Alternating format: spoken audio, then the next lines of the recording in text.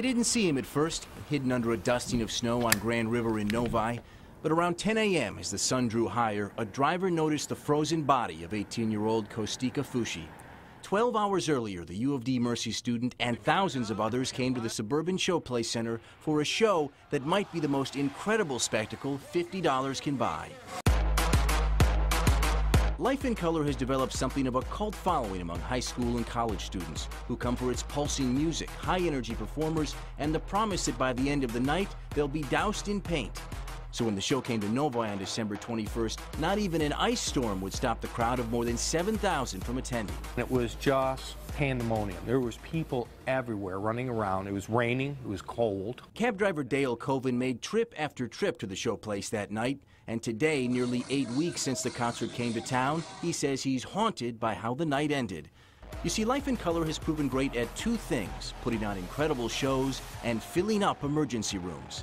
When it came to the University of Maine, 16 needed EMS for drug and alcohol issues. In Lansing, 16 more. 30 at Western Connecticut State, 40 in Hartford, 23 at Penn State, 44 at Lehigh University. And in Springfield, Missouri, a man died after overdosing on meth. When one emergency room director learned the event was coming to his town, he told a local newspaper, "We anticipated casualties."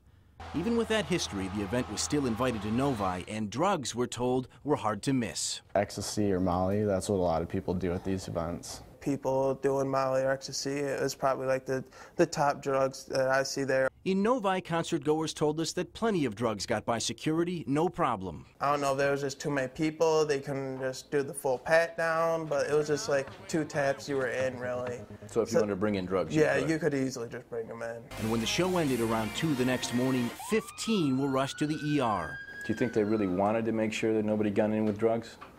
I think they don't really even care, truthfully. I think they want you to have like the experience sort of almost there, like they want you to have a good time and do whatever you want. The man in charge of medical care for all Life in Color events spoke with us by phone from Connecticut. Dr. Eric Salk said safety isn't being overlooked. I've been asked to help make sure that we're providing the best possible medical care on site. I really can't address why the concerts are very successful and continue to be. I mean, Are they successful when 15 people are taken to the hospital?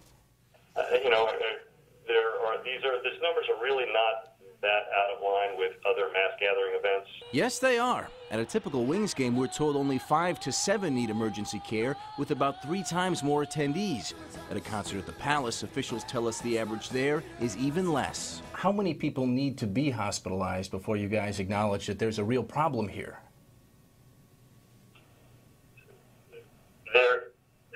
We are obviously, being very vigilant and are aware of the issues. After the show was over, those not in a hospital bed still needed to find a way home. Many waited for their rides to show up, or at least tried to.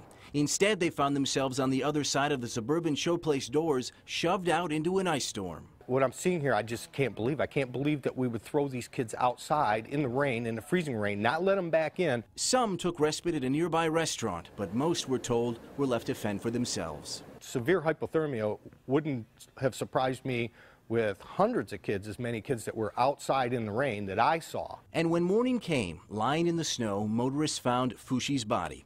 He planned to attend the concert, but Novi police don't believe he ever got inside.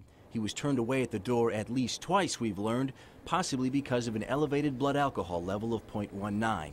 His death is still under investigation. Somebody should be held accountable for this, because if nobody's held accountable for this, and this happens again, it might not be lucky where it's just one inebriated kid next door and grieving parents. It might be 5 or 10. Suburban Showplace President Blair Bowman refused to be interviewed for this story, but said he thoroughly researched Life in Color and never learned of its history of drugs or EMS runs, even though a simple Google search would have told him all about it. He says his staff didn't observe any drug use and that he personally helped arrange rides for anyone who didn't have one. But Life in Color, he says, will not be invited back to Novi. Quick question. I mean, have there been any lawsuits? I mean, after place, and so many people have gone to the hospital and deaths? It wouldn't surprise me if there have been, and there's not been any that I'm aware of so far, but that may change. Wow. All right. Thank you, Ross.